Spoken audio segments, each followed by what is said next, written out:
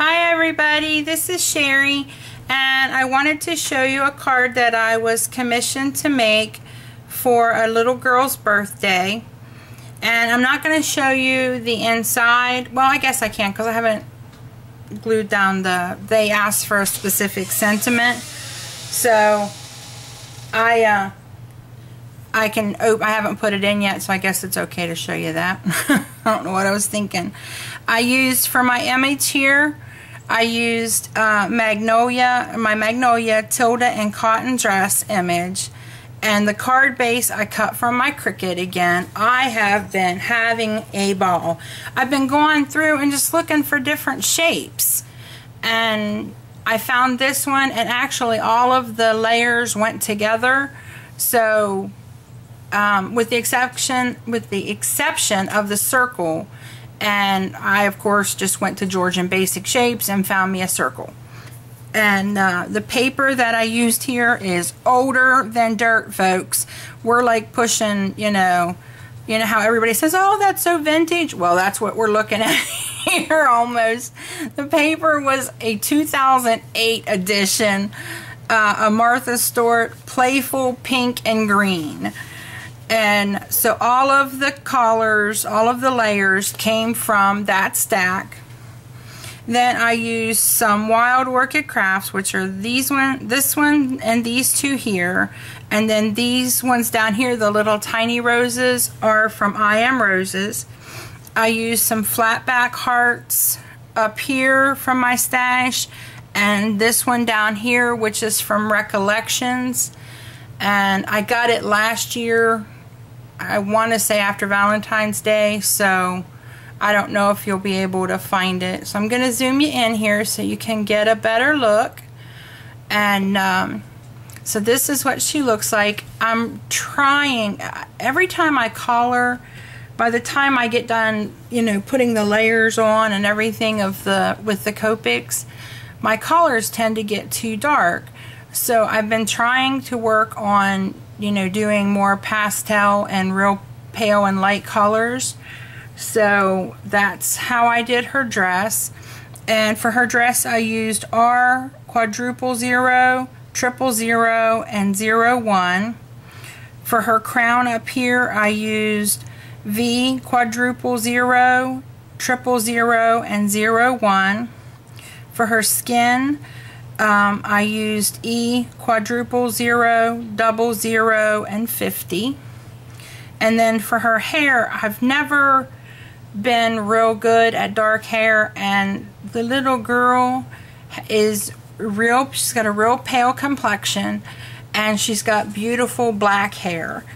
But I tried, I just could not master the black yet. That was really my first time, and I stamped out a bunch of just her, I went at an angle and got her hair, and I didn't get the crown or anything.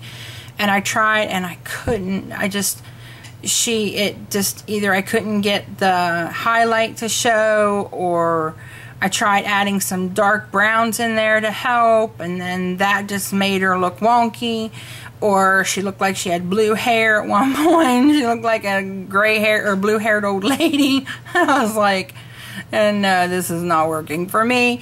So I ended up using E49, 47, 44, and 43. And that turned out, I think, pretty good. It's just, I was really hoping to be able to get the actual color of this little girl's hair, which is just such a pretty dark black hair. But I just could not do it no matter how hard I tried. But, I'll keep practicing. I'll get there eventually. And I'll scoot you up here and let you see the flowers. I sprayed these with my Recollections, these 3 large ones. And then these ones are the colors they came in, which is pale pink. This one, I think it's supposed to be lavender, but all the lavender ended up being on the back side on both of them. So I guess that didn't quite work out the way I wanted. And they're 6, 5, and 4 millimeter miniature roses from I Am Roses. And if anybody knows where I can get all white trellis roses, Wild Orchid Craft said they were going to get them in, but they still haven't. And I found some. I just, but they're not called trellis roses, and they're from a different place. And I'm a little nervous. They're called swan roses at this place, and I'm a little nervous not knowing what kind of quality they are. You know, I don't want to place an order and get a bunch of them and not be happy with them. So if anybody's ordered the swan roses and can tell me, you know, what you thought of them, I would appreciate it.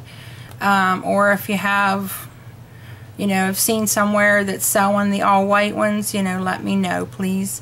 And there's the little sparkly heart, and I just kind of tucked it down in there. And I'll go back out here so I can show you the inside of the card, which, like I said, I don't know what I was thinking. I just welded the two images together, and I've got a circle cut out with what they requested to be put in here.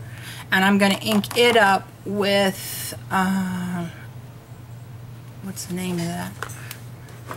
Shabby Shutters, that's what it is, because that kind of matches that color the best out of the ones that I have. And I have quite a few of his inks, so I think that's the one I'm going to do to make it match. And so there it is, guys. There's my card. I hope you like it. If you like this video, give it a thumbs up and leave a comment below letting me know what you think. I feel like I rushed through that, and I didn't mean to. It's just that Mariah's home, and she just came through the door. She came home a little early today, and she was a little upset when she came in, so I just want to go spend some time with her, and I didn't mean to rush, so I apologize if that's how I came across on my video. So I will talk to you all later, and you guys have a great evening. Bye.